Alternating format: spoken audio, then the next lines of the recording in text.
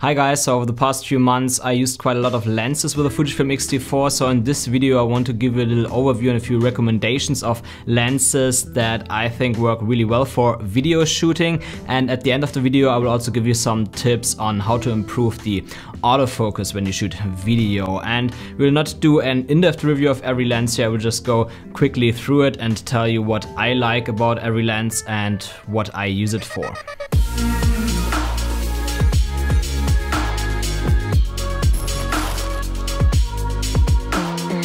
Okay, I would say let's start directly with the lens that I use the most, and that has to be the Fujifilm 16 to 55mm f2.8 lens, mostly because of that zoom range. It goes from about 24mm full frame equivalent to 82mm full frame equivalent, and that's just an awesome zoom range. You can do so much with it. Like at 60mm I can perfectly vlog, and on 82 or 55mm I can perfectly get some nice close-up shots and general b-roll, and it also gives me a nice shallow depth of field, especially when I'm zoomed in because of that f2.8. So overall a great lens because of that zoom range, and the autofocus on this lens is also amazing because it has the linear motors. So these are the newer motors from Fuji, and they are very quiet, and they also are a lot faster than the older motors and therefore give you a lot better performance in video. And if you look for lenses from Fujifilm with these motors, you should look that it has the letters LM in the name, because that stands for linear motors, and then you know, okay, this is one of the lenses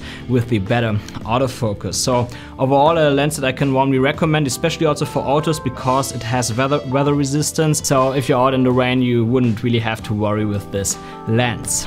And the next native Fuji lens that I use actually quite a bit as well is the 55 to 200mm lens, this bad boy here. And this lens does not have weather resistance, so be a bit careful when you're out in the rain, better keep it in your bag. But this lens also has linear motors, so that's great, the autofocus works perfectly. And what I really like about this lens is actually the size for the zoom range that you get. It equals in a zoom range of about 82mm to 300mm on a full frame camera, and if you would get a lens like that on a full frame camera, it would be a lot bigger and heavier, and therefore you would likely not bring it on hikes, etc. But this lens, because of the size and weight, it's actually no problem to bring it on hikes or even longer trips, maybe over a week or so. So this lens is actually always in my bag, and this is, I think, really important, because if I have a lens that I never bring, then I don't need to own it. So overall, great lens, and I can also absolutely recommend that, especially if you go a lot on hikes, etc., and you want to get close-up shots or shots of subjects that are farther away.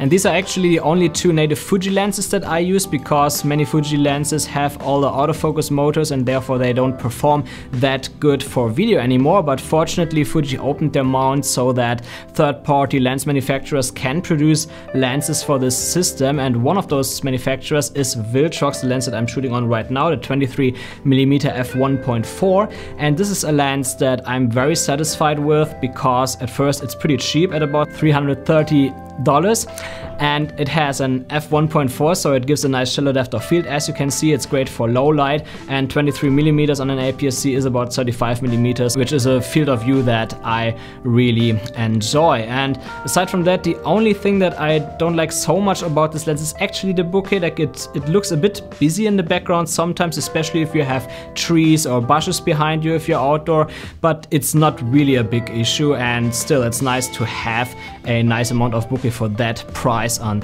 this camera. And the 23mm f1.4 was not the only Viltrox lens that I had on the Fujifilm X-T4. I also had the 85mm f1.8, and my experiences with this lens were about the same. Like the autofocus was also great. Bokeh could be a little bit softer, more creamy, but still great overall, and I really enjoyed the look of this lens. The reason why I sold this lens was that it was quite heavy, and therefore I never brought it with me, and then it doesn't make sense to have it. So right now I'm waiting for the 56mm f1.4 lens from Viltrox, and I expect about the same results as with the other lenses. It's just a lot smaller and more lightweight, so I will have it more with me. And the next lens is, I think, a lens that you should already know, the Sigma 18 to 35mm f1.8 lens. If you're into filmmaking on crop sensor cameras for a while, then you should know this lens, because the optical qualities are just amazing. It's super sharp, the bokeh looks awesome, it really gives you this nice full frame look, and it has a zoom range of about about 27 millimeters around to 50 millimeters. So a zoom range that is really usable. The main reason why I have this lens and the 16 to 55 millimeter lens is that this lens is a bit heavy, and because you need an adapter for it, it's like becomes pretty long, so it makes the camera pretty front heavy. So it's not really a lens that I would use for run and gun. Therefore the 16 to 55 millimeters definitely better, but still, like especially if I'm in a studio setting or if I would shoot for clients, then that's definitely the lens to go. The adapter that I use is the Fringer EFX Pro 2, and I can only say that this adapter works really good with this lens. The autofocus works perfectly fine. It's a little bit slower, I would say, than the 16 to 55 millimeter. I did not directly compare. It's just my subjective opinion from using both lenses.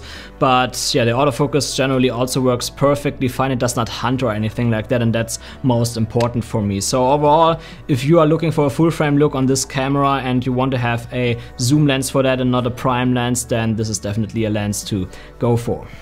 So this were all lenses in the standard to long zoom range so far, but there's also one super wide angle lens that I use mostly for vlogging, but also landscape shots, time lapses, etc. And that's the Canon EFS 10 to 18 millimeter lens. And now you might ask yourself the question, why this lens and not the Fujifilm 10 to 24 millimeters? And there's actually a good reason. Like, I had both lenses before, and when I compared these lenses, the results were pretty much the same. Like, I could expect a bit of focus hunting sometimes, like it was unpredictable. Sometimes it worked perfectly, then in other conditions it suddenly started to hunt again.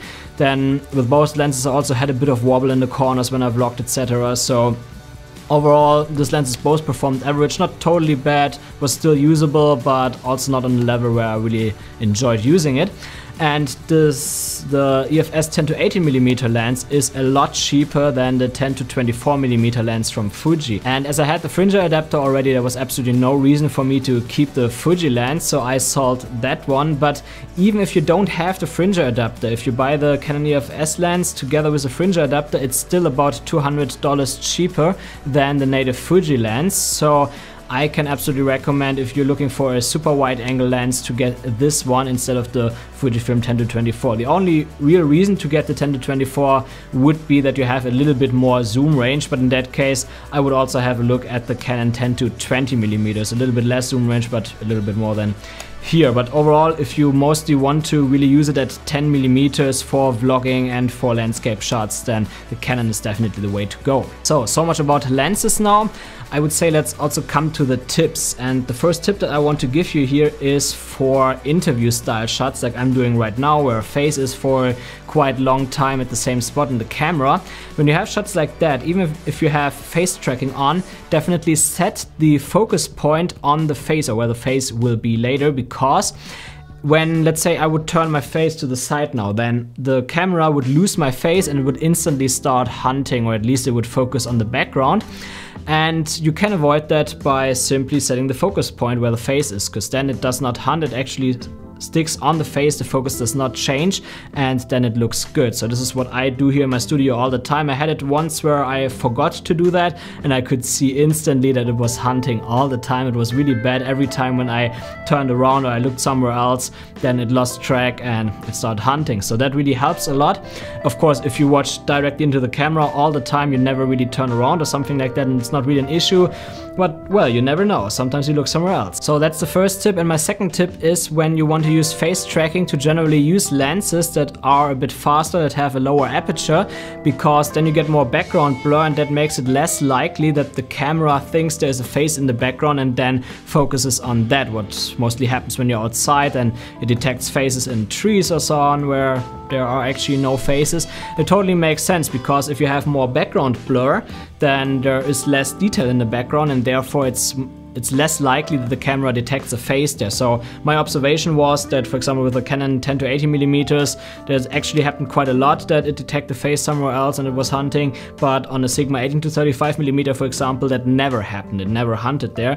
So for me, it seems like that really makes a bit of a difference. Then you also might ask what settings I use for autofocus, and I can only agree with Philip Bloom in that topic, and that's that the settings totally vary from lens to lens and also the shooting conditions.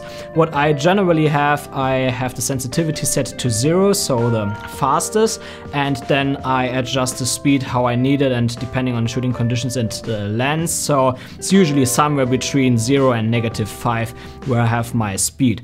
So -5 oftentimes makes that it won't really change the focus, or it changes it way too late, but therefore it's a lot slower. So oftentimes like -3, -4 in that area works best. But most of the time, to be honest, I just have it set to manual focus and I use the AF on button because that gives me full control over my focus. And I really only use the autofocus in conditions like that here when I'm in front of the camera and it's complicated to press the AF on button, but also when I want to track a subject, when maybe a person walks towards the camera and stuff like that. So aside from that, I don't use autofocus anyway, so it's not a big issue for me. So what are your favorite lenses for video on the Fujifilm X-T4? Leave it in the comments below, and also if you enjoyed this video and if you want to see more videos like that, don't forget to hit the subscribe and the bell notifications button, and I would say see you next week.